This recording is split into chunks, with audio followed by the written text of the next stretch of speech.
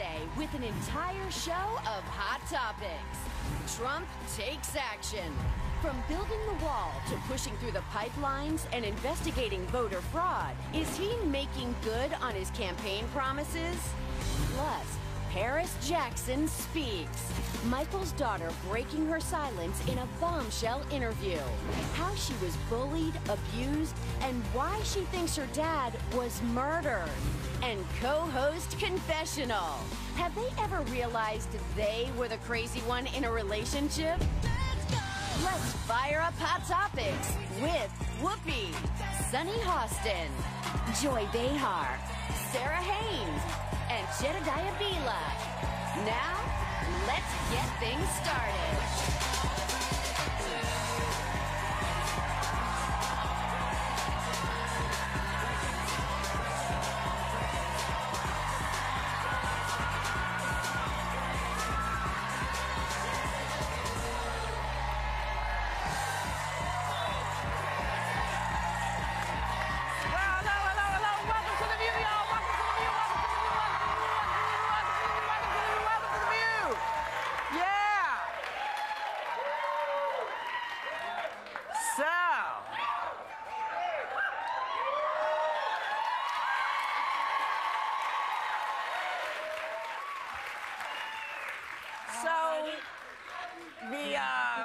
The new guy, the new president, had a very busy day yesterday, which we'll get into in a bit, but apparently he's still finding the time to look into something that's truly bothering him since the election. Take a look.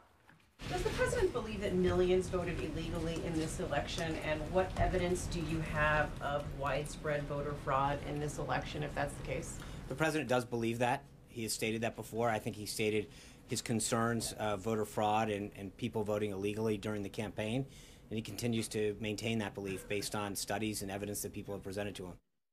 So I call that alternative fact number one. Yeah.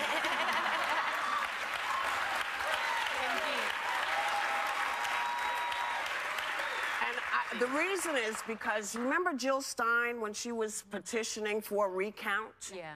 His guys argued and said all available evidence suggests that the 2016 election was not tainted by fraud or mistakes. So which is it? Those were his lawyers. Those are his lawyers. So I assume they spoke to him. But the other thing and mentioned it. The other thing that's interesting is that Spicer said that the reason that Trump believed this was because there was a 2014 study by Jesse Richmond and David Ernest who found more than 14% of non-citizens in 2008 and 2010 indicated that they were registered to vote. However, it's been debunked because the people that funded the study, President Trump, said that these same researchers spoke with voters later and discovered that they had all mistakenly clicked the wrong button and that they were actually citizens. So he's relying on a study that was false. You know what? If the election was rigged and there's voter for it, I say let's do it over again. Let's just do it again.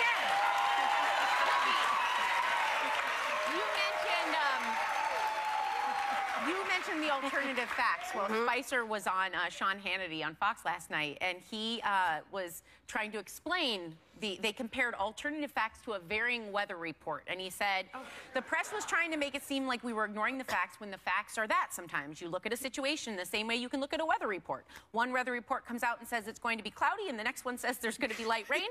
No one lied to you.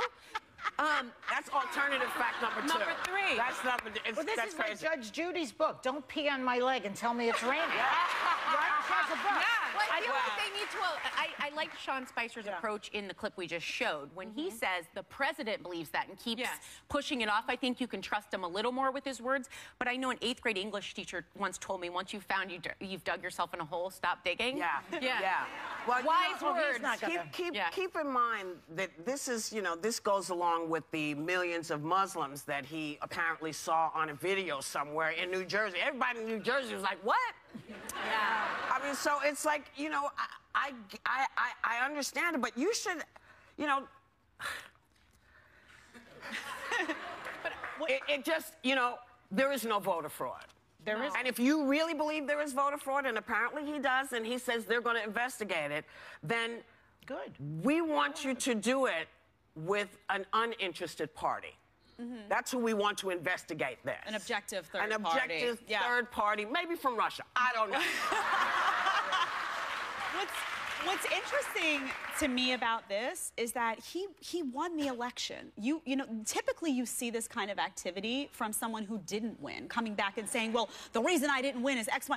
You won the election. You're the president now. Get over it and get on to policy. He wants the popular vote. He wants the popular vote as well. Now, if he was going to have a conversation, I think there are conversations to be had about, and we have them here at the table, voter ID laws, good idea, bad idea. If he wants to have a conversation about important issues related to voting, fine. That's great. I actually support voter ID laws for many reasons. That's fine. We can disagree. We can debate. We can talk it out.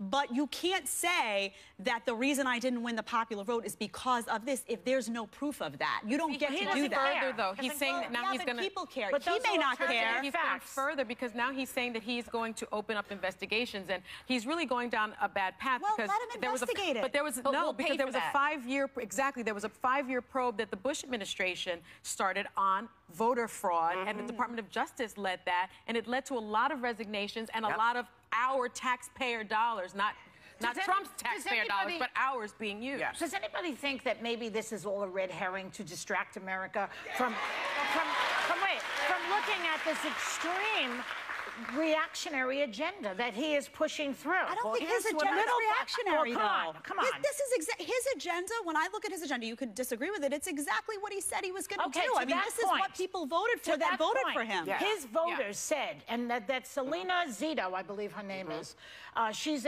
not a Trump supporter, she's a journalist who understands the Trump voter's mind. And she said,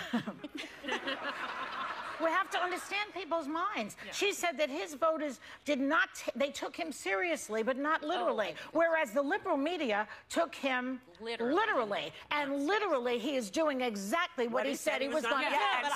So they were right. I mean, I'm a center-right person. I'm looking at the agenda. I'm not surprised by any of it. I'm not, this is exactly what I thought he was going to do. To overthrow the EPA, well, to overthrow Obama.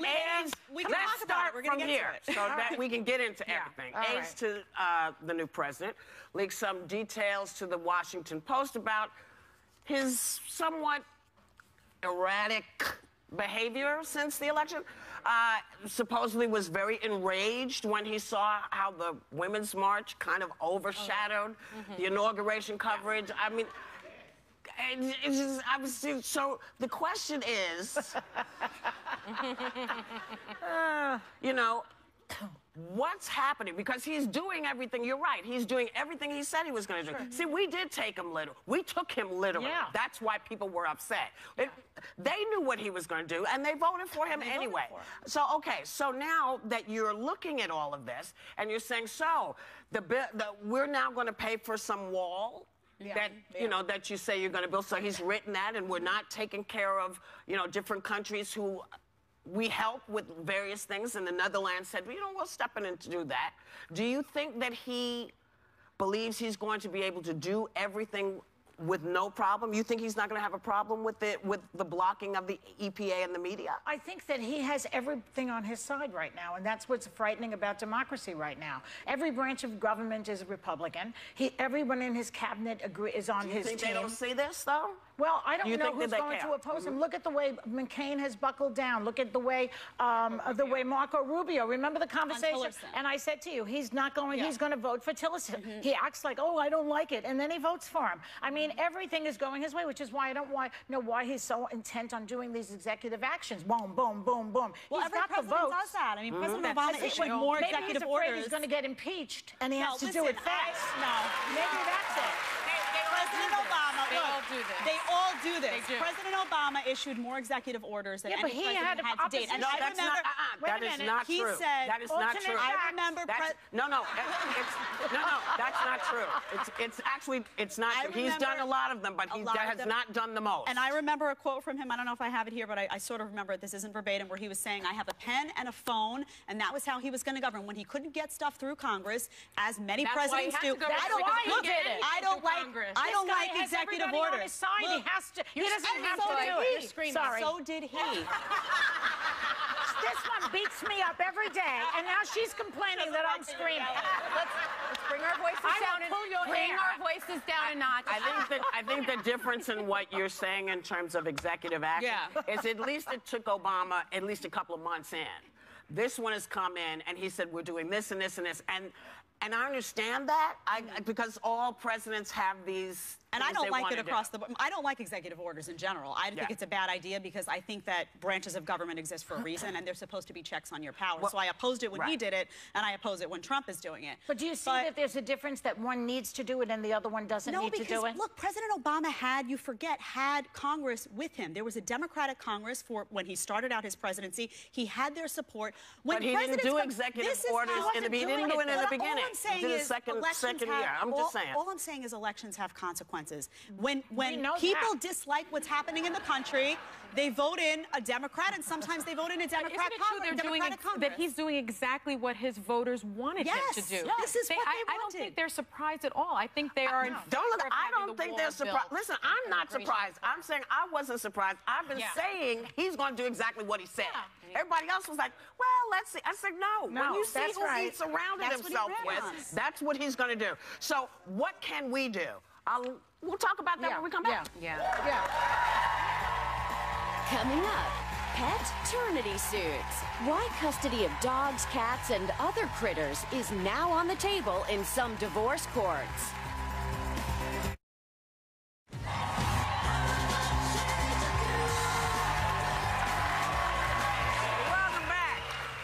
We said the new president's made good on many of his campaign promises. Yesterday, he's halting immigration from some Middle Eastern countries, promising a big announcement on the border wall, which I really don't want to pay for. Okay, because you said we're going to make them do it. Yeah. Well, how's he going to get it? I mean, you're the big negotiator, right? You're the big dog negotiating dude. Make them pay for it. The price tag is $15 billion to $25 billion. Right out of our pockets. That's the price tag, everyone. And you didn't say we were going to be doing that. Yeah. Because I think people would have said, you know, or as Christella said, you know, there are many more tunnels. Maybe we should think about that, huh? Well, the truth of the matter is that people who are coming in illegally are flying in.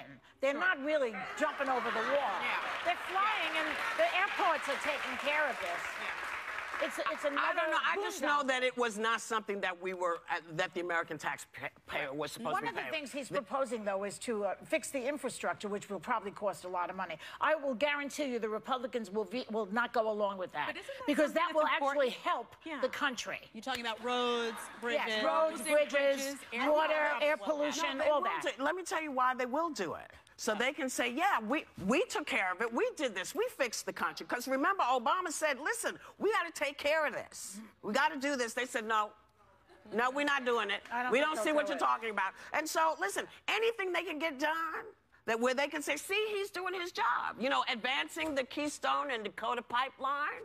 You know, that's, you know, people are trying to check out and make sure that there's not going to be any issues for people's drinking water. You know, the Army Corps of Engineers said, just hold up. We want to see what we need to do. You know, so let them do that. But how about this? The supposed media blackout on the EPA. I mean, is that... It's like the Secret Service, the KGB. I'm most concerned about this Muslim ban. Actually, I spoke to my friend Amna Nawaz. She's an ABC News correspondent. If people don't know who she is, please look her up. She's one of our Muslim journalists. Spell her name. Amna, A-M-N-A, Nawaz. N-A-W-A-Z. Yes, Nawaz. Okay. What she told me just this morning was that this Muslim ban was already in effect post 9/11. Yes. And it was a reactionary policy. And what we found was they used the data. They got all the data. They got all the data. They didn't find anybody. It didn't lead to one conviction, one terror charge. But what it did do is it created a database of more than 80,000 young men, most of whom had broken no laws. They had committed no crime, but just happened to be from a certain country. And what it did was it rose and grew this anti-American sentiment. Right. And I'm just so surprised that Trump is willing to do that again when we already know that it was a failed policy that President Obama repealed just in December. But it looks good. You see, it looks good. It looks like he's tough on terror. But it's not. It has nothing to do. Proven to fail. Listen, it has nothing to do with being smart. Like 9/11, it's playing off fear. It's playing. It's what it looks like. It's what it looks people. like. Basically, that's what it is. I just don't understand it. It's already been a failed policy. Why would you renew that? He's going to have to do some research. I mean, you know, he's supported when you talk about. Well, he is. Because when you talk about waterboarding, if you remember, you know, he had conversations where he supported waterboarding, and then he said he talked to some military officials, some military generals, and they came back and said, actually, there's no proof that this actually helps us in our fight against terrorism, and he reversed his decision. So I don't know that all of this stuff is going to go through. I will say with respect to Keystone and stuff like that, that doesn't surprise me, because people on the right, many people voted for him because he was going to support energy infrastructure, and that's what it looks like. Keystone has been under, I did a lot of research on Keystone. I care very much about the environment, as many people know. It has been under environmental review by the State Department. There have been 4 environmental reviews done on Keystone in particular, and a 5th final statement that was released. And what they found was that it was a minimal threat to the environment, meaning wildlife, the soil. Why didn't they put it where they originally wanted to put it? They wanted to put it in a neighborhood that said, we don't want it. Yeah. Let's start with that. Well, wait a minute. And what about the Native Americans? They moved it to the Native Americans, who said, you know, the pipeline's going over our drinking water sources. For Dakota. And so there was all this. And now, you know, the Army Corps of Engineers said, listen, let us just see what the best thing to do is. As long as he listens to the Army Corps of Engineers, he can do whatever he wants. But I just feel like, you know, this thing was moved from a neighborhood of folks who had the power to say, we don't want this here. Yeah. Okay. My problem is the gag order, though.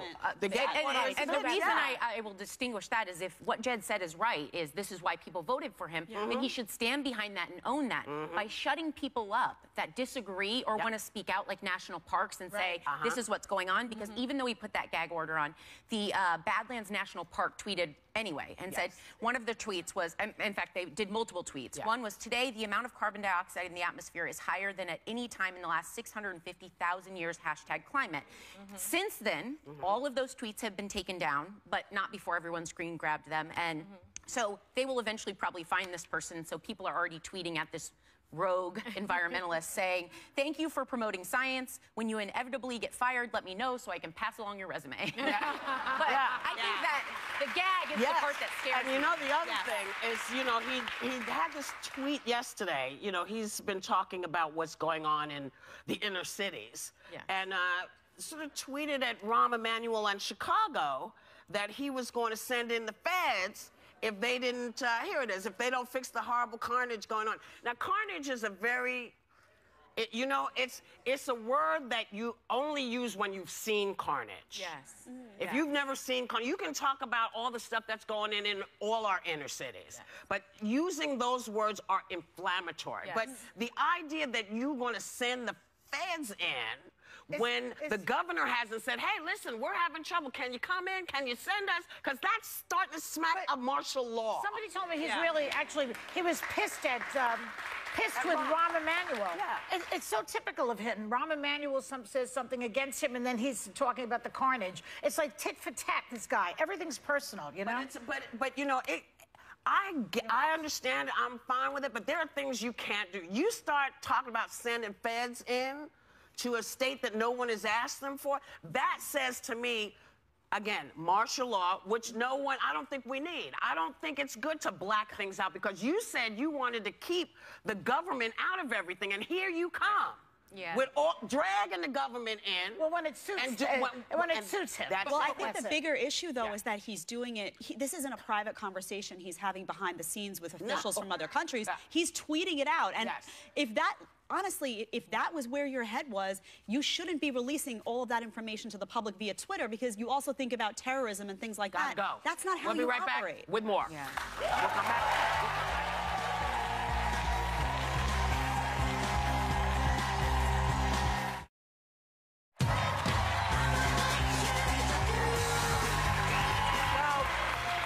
Before before we went to break, I cut you off. What were you trying to say? I was just, when Trump tweets about Chicago and he says that there were 228 shootings in 2017 and 42 killings, up 24% from 2016, that is true. But I don't think the real problem, which is we need to reduce gun violence. And so if he were talking about that kind of policy, I think that would be very important. And Representative Gutierrez issued this statement. He said, when the president wants to work with states and localities on public policies to reduce gun violence, he will find partners in cities like Chicago, but I think he'd rather spend his time on Twitter.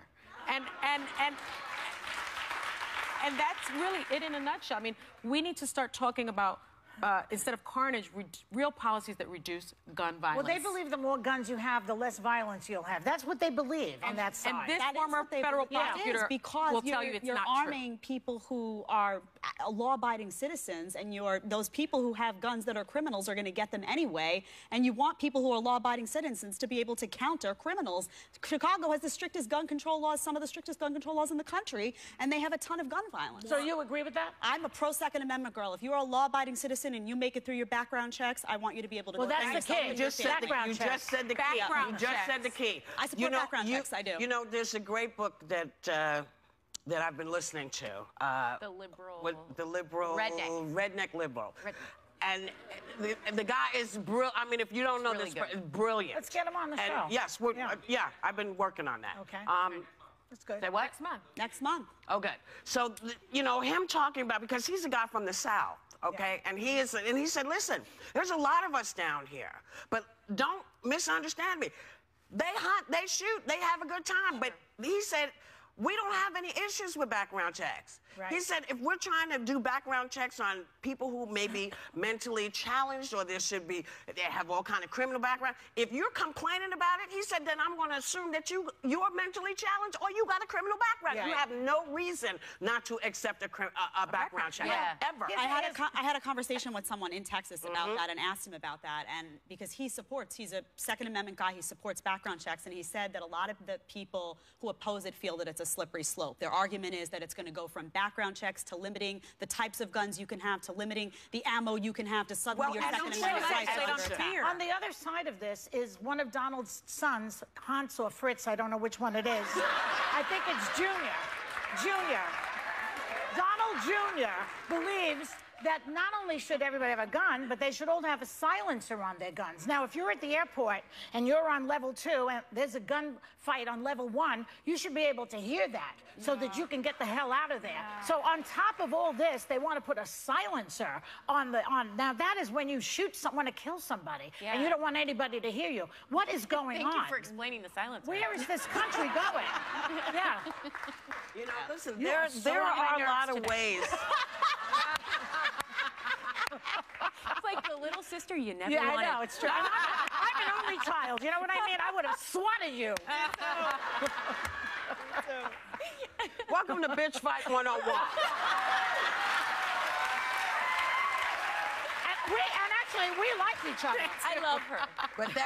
But there are a lot of issues that if people come at you the right way, you know, if it was about, hey, what can I do to help Chicago? Yes. Can I help you? Yes. As opposed to, you know, I don't like what you said, so I'm going to mess with you on Twitter. That's not the way to go. Now, I know a lot of people love him. They love what he does. They love what he says. But, you know, when you hear a lie, I believe everybody's parents said to them, don't lie. Yes. If you hear a lie, recognize You know why who loves him? I'll tell you who it. loves Donald Trump. Rich people. Because today the Dow hit 20,000 points, which is the highest ever. Yeah. So people who are in the stock market. It went to 19. But couldn't that be good for the country, though? In all fairness. I hope so. Yeah, but don't underestimate, too, there are a lot of people who were struggling, who voted for him because they thought he was going to help them out, who also are bothered when he does some of these things on Twitter, who also are saying, hey, I voted for you because I thought you were going to help me, you know, keep more of my hard-earned cash, and we're going to help my Obamacare premiums go down. But I also don't like what you're doing here. So they're holding him to account, too. I'm thrilled with that because that's the dialogue you want to have. Yes. That's what do you want, son? I have a correction I have to make. We said earlier today that there were executive actions already in place. That's not true. Sources are telling us that President Trump will unveil executive actions on immigration today. Yeah. So still to be Yeah, determined. it's going to, there's lots of it And while coming you're up. doing Where's the that, fire? I want to tip my hat to you. I had said earlier before that Obama issued more executive orders than any president, and that's actually incorrect. I made a mistake. What I do know is that he issued executive orders in his first week of office, much like many presidents do. But you are 100% right, and I like to give credit where it's due. All right, thank you. Who did? Alternative fact check. It goes back. Oh, that's our fact check. And we'll be back. Alternative fact check. Very good.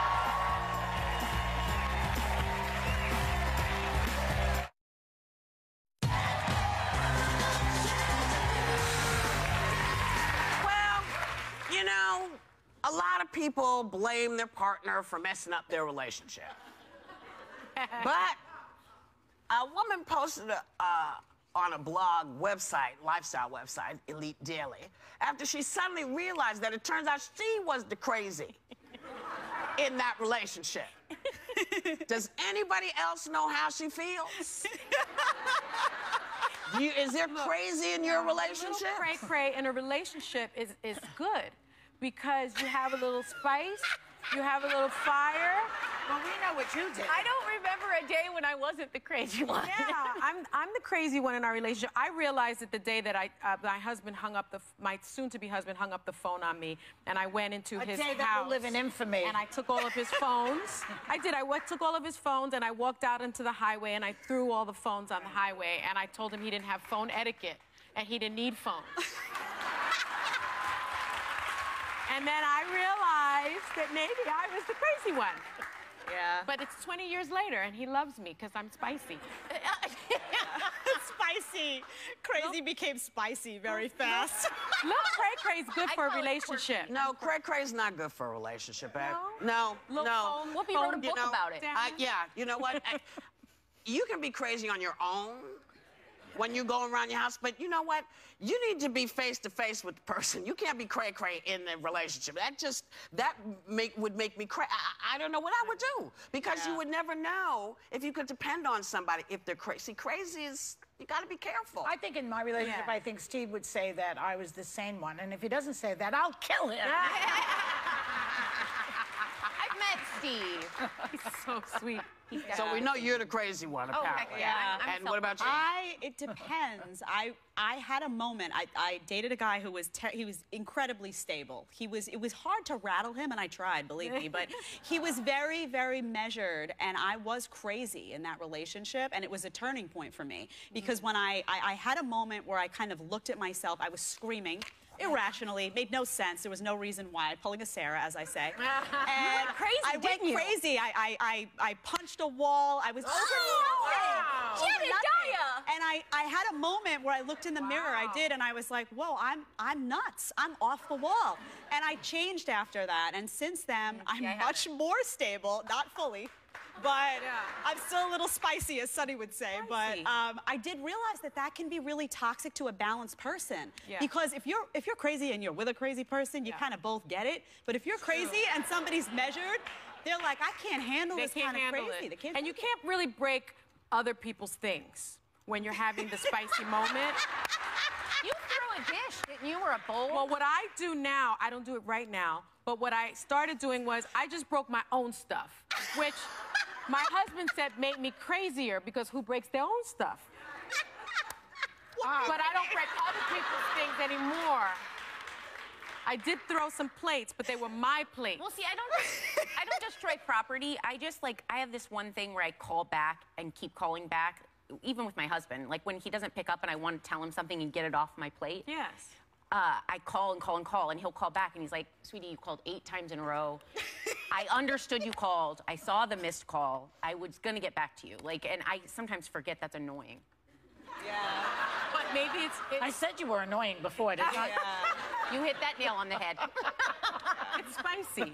I used to be the type where I would start really calm. I would start a conversation really calm.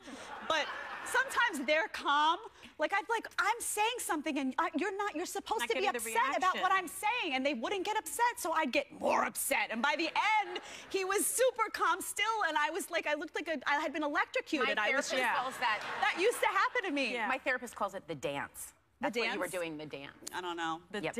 Yeah, you Didn't poke feel like and a they dance. answer, then you keep going. It's not like a sexy dance. I don't know how you girls stay married. I really don't.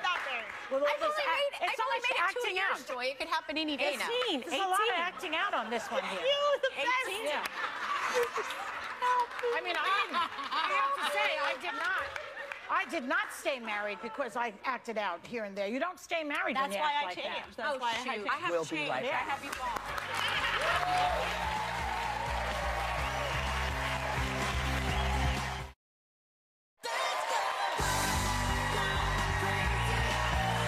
Welcome back. Michael Jackson's daughter, Paris, opens up to Rolling Stone magazine in a wide-ranging interview. She talks about being bullied, sexually assaulted by a stranger, and her loving relationship with her father, Michael, whom she believed was murdered. And she was, Michael was very protective of her privacy. And so the question that's on the thing there says, you know, what do you think about, why do you think she's speaking out now? I think she's speaking out now because she's strong enough to say, listen, here's what I think, here's how I feel, stop questioning who my father is. I told you that's my dad. I don't care what anybody else. I think she's I think, old enough now to answer people in a way that's comfortable for her to say, quit asking me these stupid questions.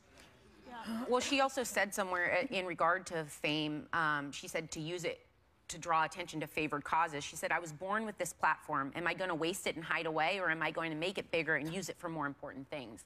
So that could probably work. She's stronger. Yeah. She's much stronger. I think what was also interesting is that she said, I consider myself black. She said her father would look her in the eyes and he'd point his finger and say, you're black, be proud of your roots. Yeah. And that to me was wonderful.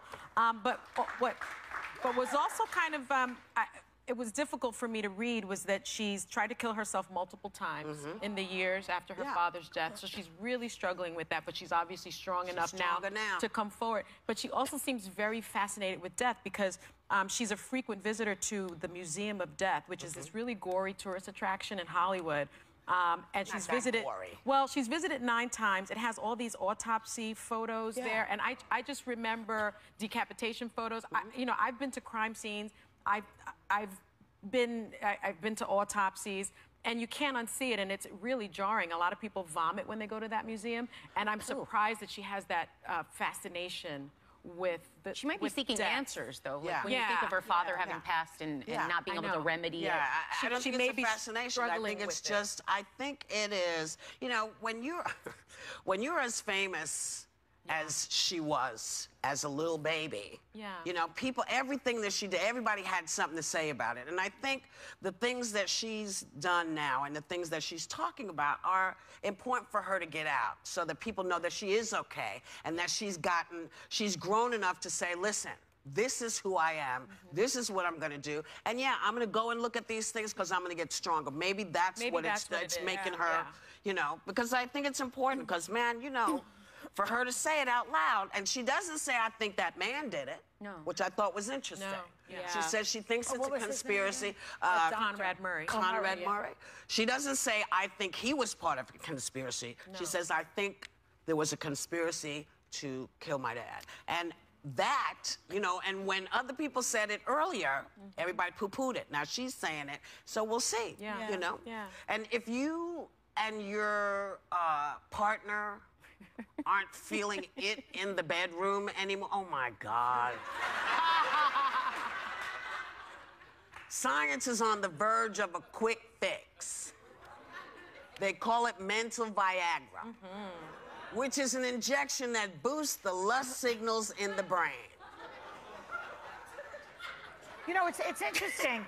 They cannot find a cure for the common cold, and yet all erections are cured.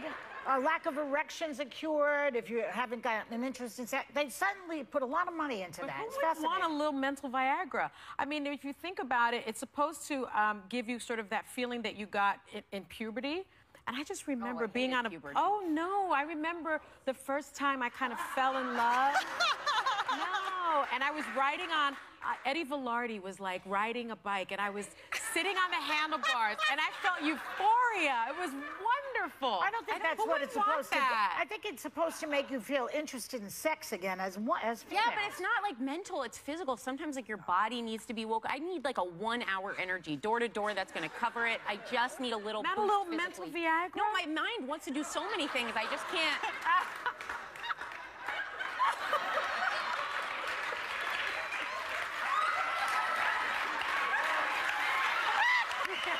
What are you saying? That's my get it on. That's your get it on dance? Yeah. That's Sarah's get it on dance. Maybe I need to work on that.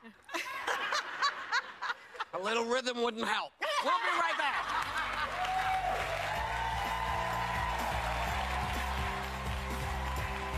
The View would like to thank Apple and Eve for providing our entire studio audience with a bottle of their delicious juice.